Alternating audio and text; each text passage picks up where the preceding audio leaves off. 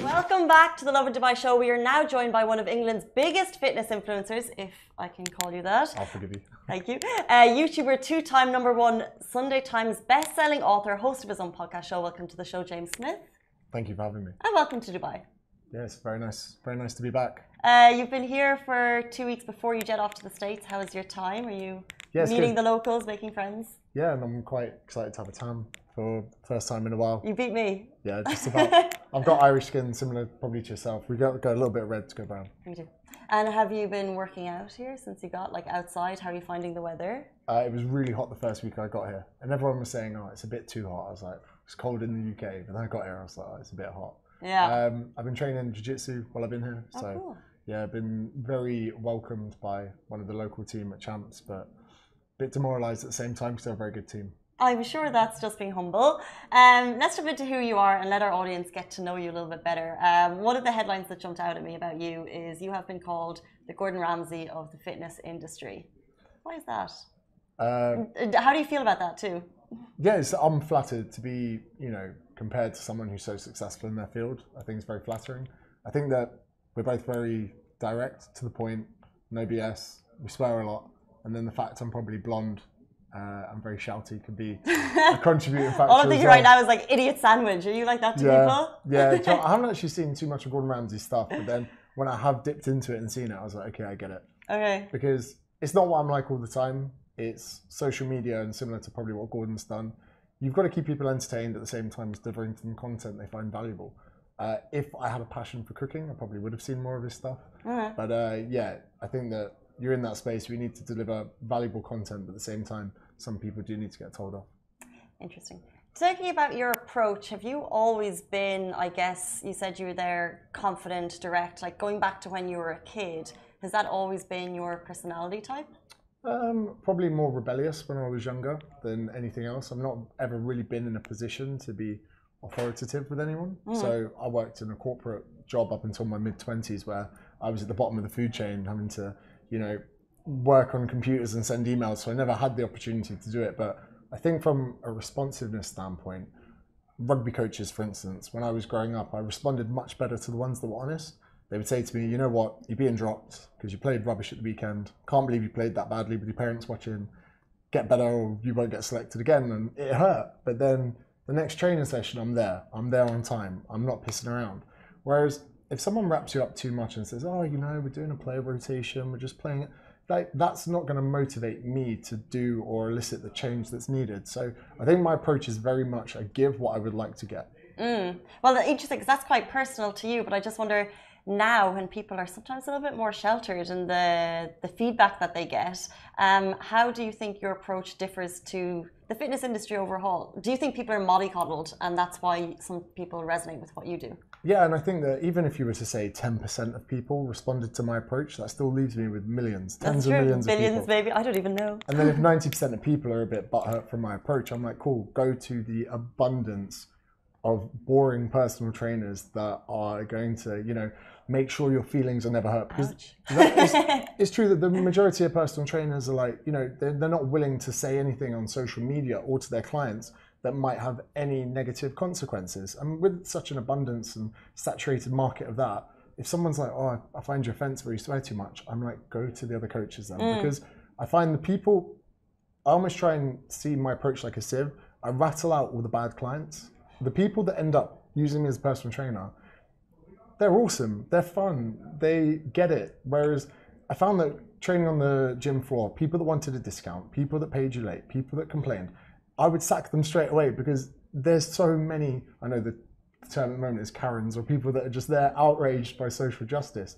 They make awful clients. You wouldn't want to work with them. So getting sacked by your PT. Do you know what? It's one of the most liberating things. Anyone listening that works in any profession where they're in a position to do it, often 20% of your headaches or 20% of your clients will give you 100% of your headaches. So you can sack 20% of your clientele and eradicate 100% of headaches. Interesting. So imagine saying to someone you're going to earn 20% less money, but you're going to have 100% better time at work. I'm thinking about my day right now. Who could go? But you weren't always in the fitness industry. You mentioned there you were in corporate, and you had the 8 a.m. to 6:30 job. I guess, I don't know, wearing a suit maybe, Starbucks in the morning. What was it? Paying how much a day for PTs? So yeah, I mean, when I started off, I worked in IT sales, and it's not really sales, you're just calling people, trying to hustle something. Then I worked in recruitment. I did have to wear a suit and tie. I had to be clean shaven as well. So you'll never see me clean shaven. This is me being rebellious. Rebellious, a middle finger to the, to yeah, the corporate world. 2 days, I'd have like a 2-day stubble and they'd be like, you need to shave that. I was like, I'm not even client facing. I'm literally sat in an office with all of my peers. I'm getting told off having a bit of stubble come I through. think a lot of people can resonate with that. I'm not client facing, so why do I have to follow these ideals? Yeah, and I'm a very warm-bodied person. I live in shorts all the year round, even in winter. So like having to wear a suit in the middle of summer in London, yeah, not the one. So how did you make the jump? I found that there was almost like a little release valve that was happening every year where I'd work a year in corporate and then bang, I'd go to New Zealand to play rugby for 6 months. Then I'd do a year in corporate, then bang, I went to Asia for 6 months. And like, I think that I was doing this extreme of doing too much work and then doing too much holiday. And when I became a PT, I was like, oh, if I do a job I enjoy, I might not need these big releases every 6 months to go travel. So I ended up doing a job I actually enjoy. And I thought, if I charge 3 people £30 an hour a day, I can live off 90 quid. That's it, okay. I could legitimately live off that. And I was like, wow, imagine only working 3 hours a day and being happy. I was like, this sounds all right. And getting into that kind of mindset and approach into personal training, I loved it. And that made me want to work harder. And it was amazing to be in a machine where the more effort I put into it, the more money I could make. The more effort I put into it, the better trainer I could be. Whereas so many other jobs, you get paid a finite amount of money and you've just not got to get fired. And you learn the same amount. So then people are on this spectrum where they turn up and barely do the work and they get paid the same as if they, excel every day. And I found that quite a motivating factor. And yeah, I've been PTing since about 2014. PTing, becoming a best-selling author, becoming how I described you as one of the biggest fitness influencers. You started obviously making content. When was your content first recognized? Like when was like let's like forget the word influencer for now, but like when was a video that you created actually resonating with an audience? You're like, wow, I can actually really make an impact online as well as in person. So if I was to say it's been 8 years, someone asked me the other day, how long did it take you to get to 10,000 followers? And I said, 4 years. So from year 1 to year 4, 10,000 followers. From year 4 to today, I think it's 870,000 on Insta and Facebook and whatever. So nearly a million, not bad. Nearly a million, but that first 4 years, I never became focused on like how big or how much traction or how many views. I was like, okay, I'm going to become focus orientated. I'm going to post at least once a day. I'm going to look at my DMs whenever I can. I'm going to try and keep a finger on the pulse of the market to see what people need help with. And then it's been this huge exponential uprising. I wish there was a viral post, but to me, it's about turning up every day and just playing the game. I've gamified a lot of my work. So it's very surreal for me to actually look at the numeric numbers. What do you mean you've gamified your work? So to me, everything seems like a top score. So I never for once sit down and go, oh, that's 80,000 people watching my story. That's Twickenham watching my story. I don't think. I'm like, oh, 80, that's higher than 75, top score. And then when the following goes up by 1,000, I just see it as a top score. Okay. So then I never think that's 1,000 more people that are now invested in my content. I remove myself from that because that's a very overwhelming ordeal. So then when I create content and I do stuff online, I think about how it's going to benefit the score. So then, yeah, I've removed myself from everything, so it doesn't feel real. We should work at our top scores in Lovin too, Ali. Yeah. Speaking of the people, talk to us about, like, let's say personal success stories or what, the people that you've worked with, maybe a story that has stuck with you over time. I mean, there's been quite a few kind of success stories. What I do every 3 months up until the pandemic was we run 12-week challenges, and whoever won, I would take on holiday. But it wouldn't be like whoever lost the most fat or whoever built the most muscle. They'd have to contribute like a story of like maybe hardship or issues they'd had.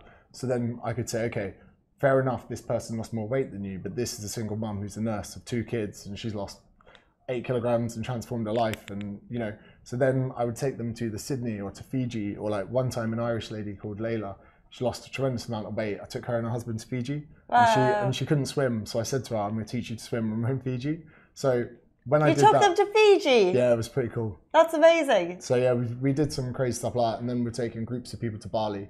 And because I train jiu-jitsu, I'd get them all to do at least one session at Bali MMA. So I've got these people that are coming from all corners of the earth that have never trained before. And like to get a picture of them all in sweaty gis trying out something, yeah, been a lot of fun. When you say from all over the world, is that because they're online people that you work with, or they just happen to be from all over the world? Yeah, so as of 4 years ago, I made the jump to go online completely. So I ran, rather than, if I PT someone face to face, I can only help that person for an hour. And when I was training the first few years, I realized that all these conversations I'm having are being repeated. And when I show someone to squat, I was like, hold on, why don't I record all of this and make this accessible to people for 10% of the price? Because unless you can afford quite a lot of money per week in personal training, you're not going to get the help. So I was like, who's going to cater for all of the people that can't yet afford personal training? So I created an academy. I hired some of my coaches from the gym so that if someone wanted to listen to all the conversations we'd ever have, they could access it for, we've got one kind of program that's like £15 a month, where you couldn't even get half an hour with a PT for that. So then it also reduced the fact that I wouldn't have a geographically restricted business. So I've got clients in America, Canada, Australia, New Zealand, England, Ireland, and then even some that are out here in Dubai. So wherever anyone is, they can access me as a trainer, but not have to pay the premium of having the conversations repeated. How do you keep them engaged if they're abroad? Like, I love the idea of jumping on to, let's say, for example, getting my workouts cheaper, but I would worry that I wouldn't continue, because it's like, it's cheaper, great, but then what's actually keeping me coming back? So it's more so like a 3-month course. I like to compare it to like getting a driving instructor. So you sit there, you're like, I don't know what I'm doing. There's a car here. I want to be able to have full control of it. I don't know. I've got anxiety. I need someone to help. So I sit in with them. Like, this is a clutch. This is a brake. This way you need to indicate. This is where you need to check. At first, it's terrifying. Over time, it gets easier and easier and easier. And you keep asking questions, keep getting answers. There has to come a point, though, where you split from the driving instructor. Now, I don't understand why the personal training model isn't seen like this. Because, yeah, you can have someone by your side. Yeah, you can have a driving instructor there the whole time to hold your hand. But the liberating part of the journey is when you go on your own. You must remember the first time you drove, when the driving instructor got out and you were on the road on your own. And then ever since there, that's really where the growth begins, when you take it on your own. So my personal training approach is about giving people the tools that they can say goodbye to me.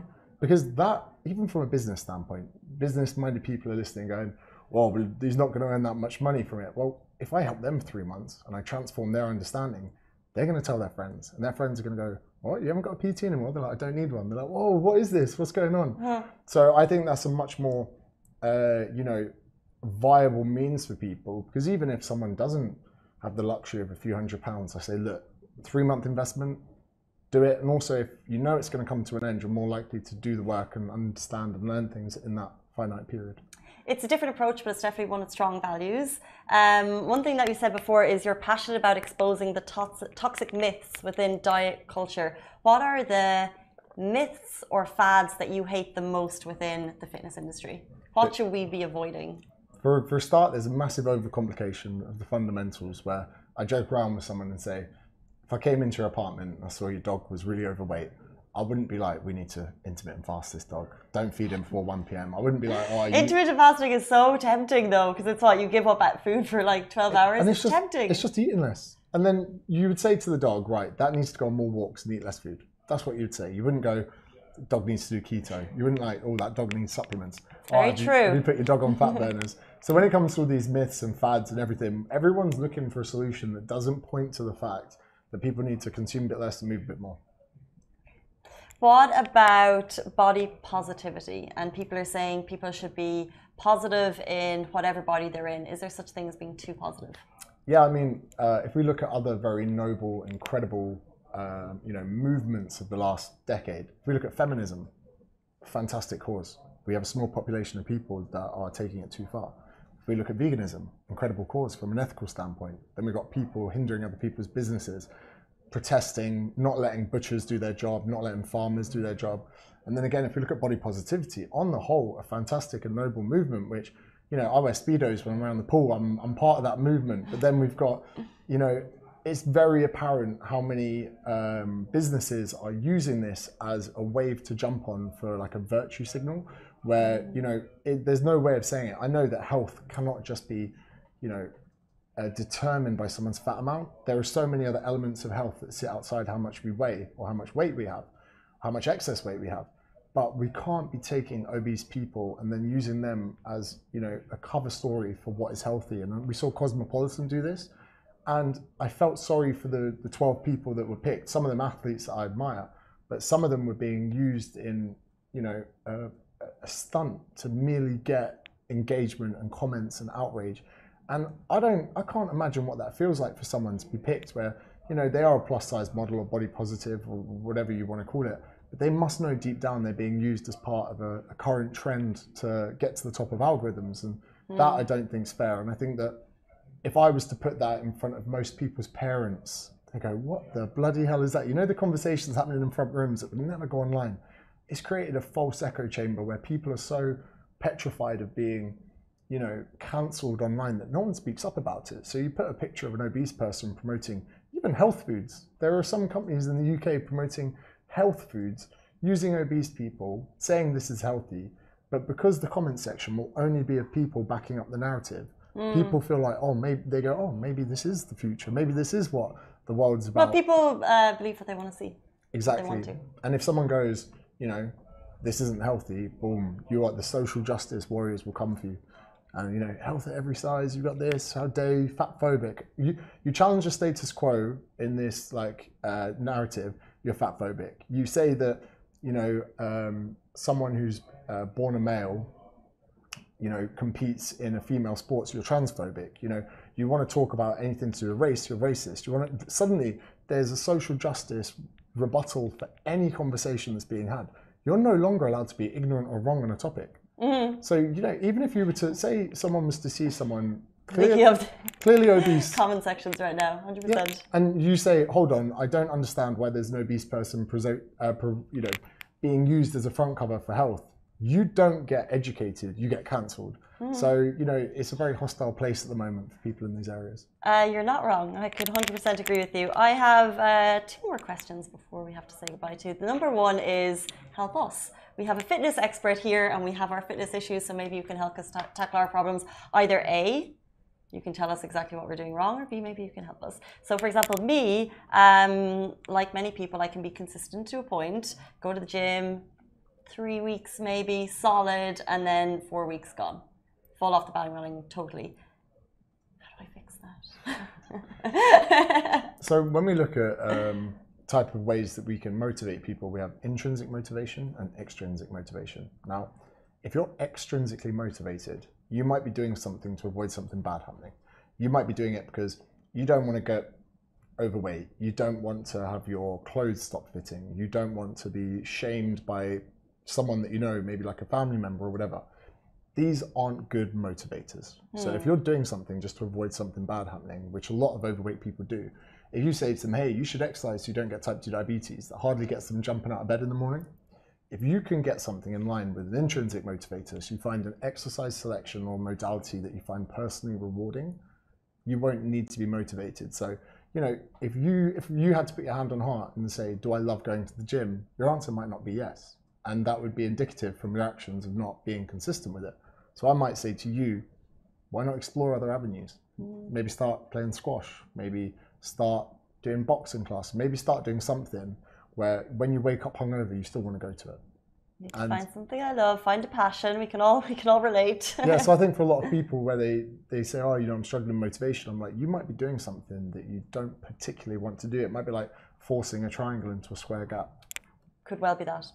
James is in town for a very short amount of time. You split your time, tell me if I'm wrong, between Australia and the UK. Yeah. But as you guys know, Dubai is the city of fitness influencers. It's like they have just congregated here. It's like the Ireland takeover of the world. Fitness influencers have taken over Dubai. They're everywhere. Thoughts on the fitness influencer scene here in Dubai? Could you ever see yourself moving here? I wouldn't come here for a work standpoint. I just come here to get more sun and see my friends. But what people should appreciate is a lot of people are in their position of influence through how they look, not who they are. So from a genetic standpoint, some people have a very easy time having a great physique, and also some people have very different values to you. Now, you and I might value friends, family, going to nice restaurants and having a good brunch once a week. There are some people out there that only value how they look. They're hugely insecure. They have nothing going for them in life apart from this existential angst about how they look. So they're willing to be hungry, to eat the plain chicken and vegetables, and to look a certain way, to portray themselves. It is their identity. Now, when 100 of us put a picture up on Instagram, those people that care about how much they look that much and don't have a life outside of it will go to the top of the algorithm. For a lot of these people, they are only in this position because of that. So the reason that people don't connect with them, the reason that people don't have this kind of relationship with these people is because they found their way to the top merely on their values and how they look. That doesn't mean they're qualified to help you. It doesn't mean they particularly care. You can tell how little they know about their clients' problems because they don't post solutions, they post workouts. Oh, hey guys, here's today's workout. No one cares. How are you helping someone with that? You know, it's such a crazy world we live in that these people, even these influencers, the reason they're all here and most of them are skint. And, you know, I know a couple that go to the UK. Imagine this, Dubai influencer, I won't name him. Please don't. Went to my local barber and he's got a big following, got a haircut, fist bumped him and walked out without paying. And I was like, it's apparent that these guys don't really understand their market or their demographics because their content is about them, how they look, some downlighting and some tanning oil. It's not about helping people. And that's why in probably 10 years' time, they won't be doing what they're doing. Okay, so you're not a massive fan of the fitness industry, that is quite clear. However, a lot of wisdom and a lot of gems that we can hopefully look back on and get some motivation to go out and working out. Thank you for your time. Cheers, thank you very much. And if you come back for a holiday, you're more than welcome back in the studio. Guys, that is it for us on the Lovin Dubai show. We're back with you every single weekday morning, same time, same place. Stay safe.